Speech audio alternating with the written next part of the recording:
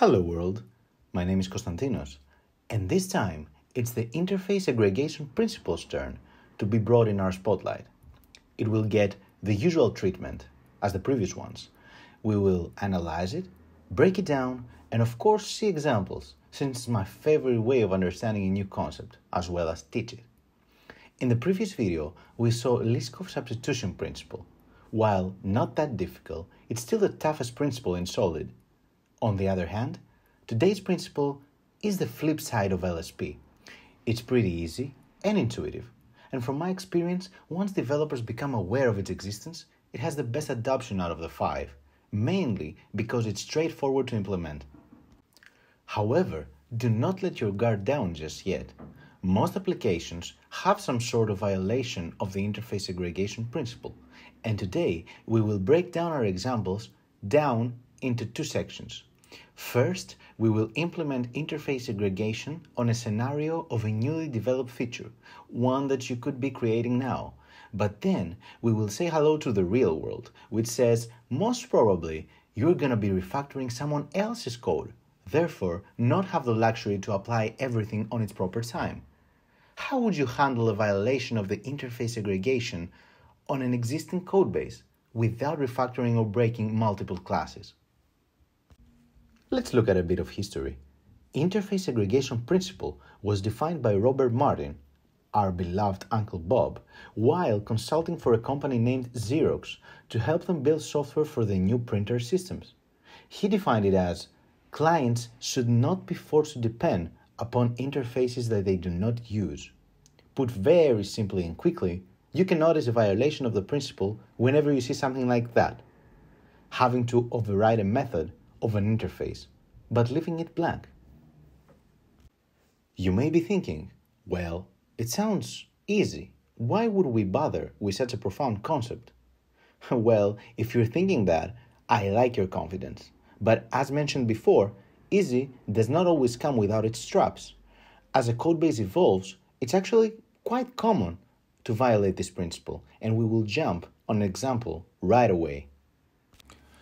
Alright, let's see some code. We have a scoreboard application today. We're building scoreboards, and currently we have an interface, a scoreboard that has 3 methods: show match started, show match finished, and show goal scored.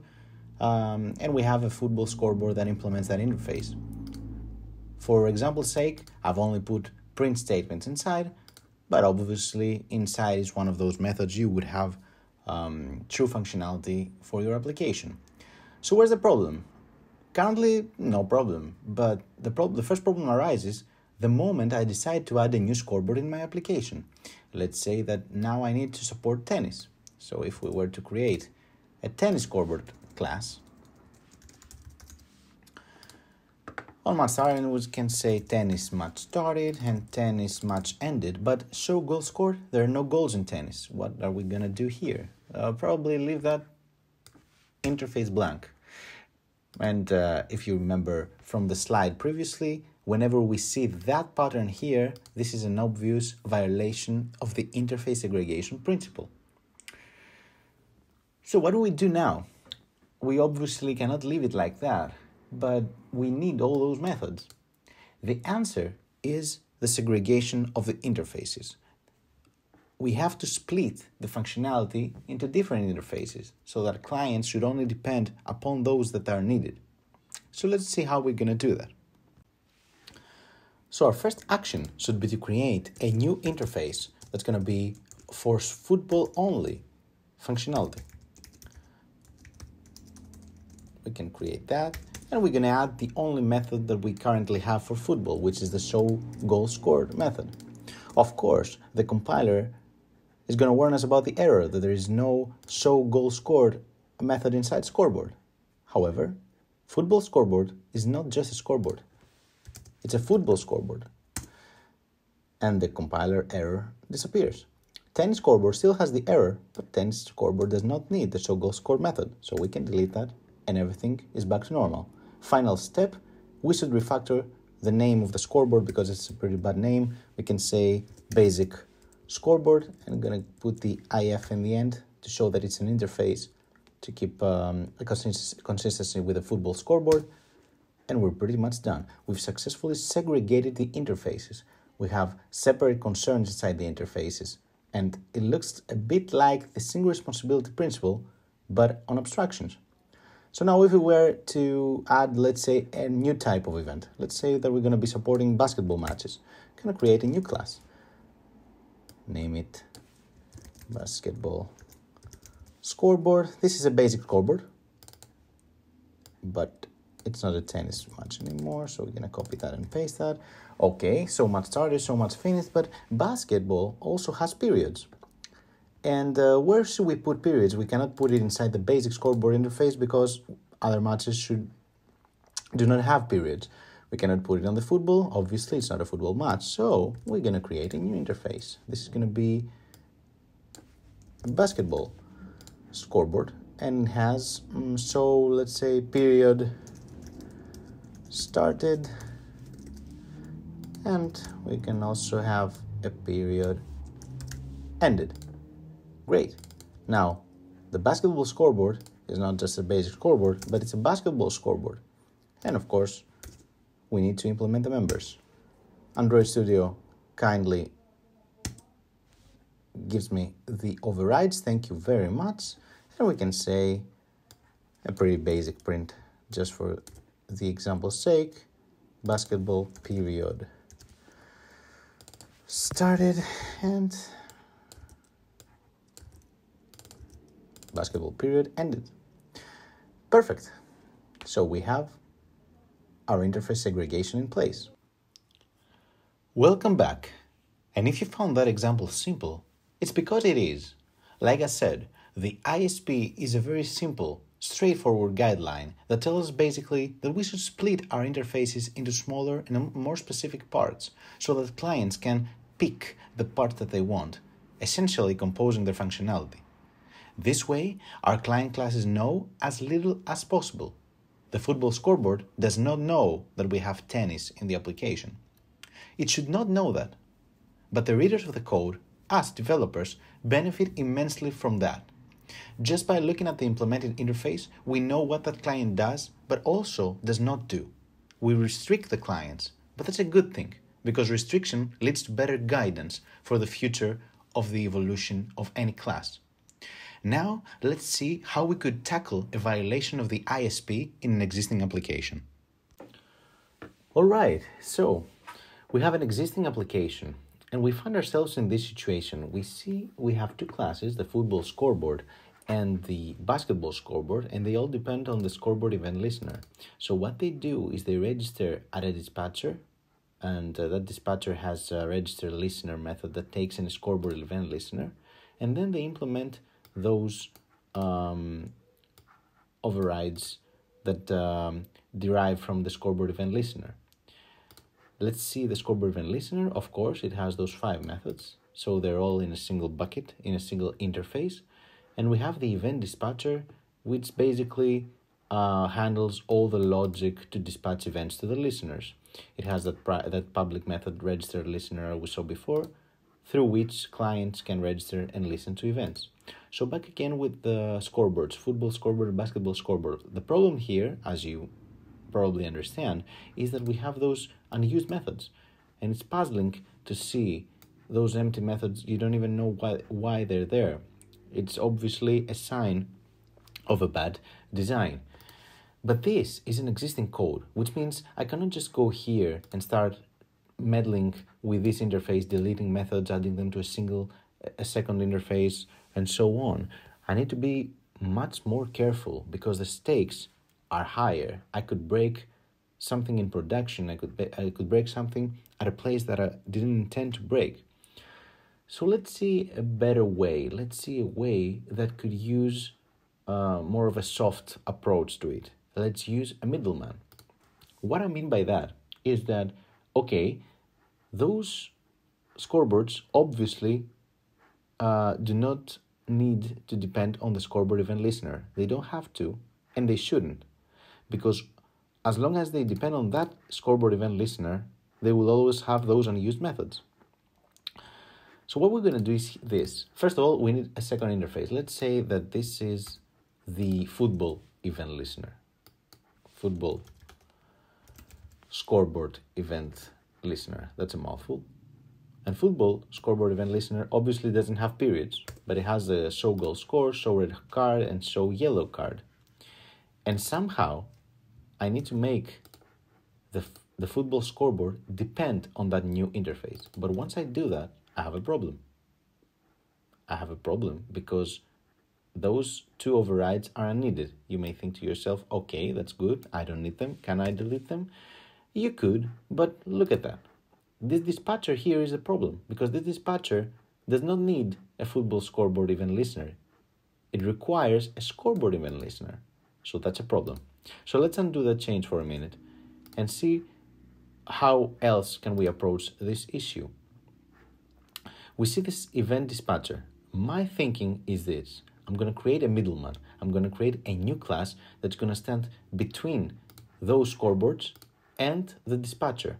It's going to be a way to throttle all those unneeded events and expose only the interface that's required by each client. Let's see this in action because it's kind of difficult to explain without implementing it. Basically, I need, first of all, a football event dispatcher. And this football event dispatcher is much like all the other clients of the football scoreboard event listener, which, by the way, I don't need to do that just yet, of the scoreboard event listener. So what I'm going to do is actually, I am going to implement the scoreboard event listener. And of course, yes, I need to implement all those members. Thank you, Android Studio. I needed that. Let's pause for a second here.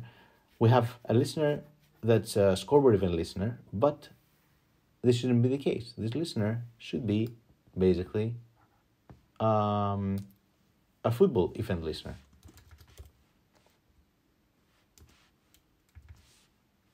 Scoreboard event listener. There we go. And of course, the register listener method now takes a football scoreboard event listener as an argument. Next, we create in the init block, we create, first of all, let's declare a dispatcher. This dispatcher is much like the dispatchers that we have on the other clients. Right here, we have the private val dispatcher, that's an event dispatcher here, and we also have another one here.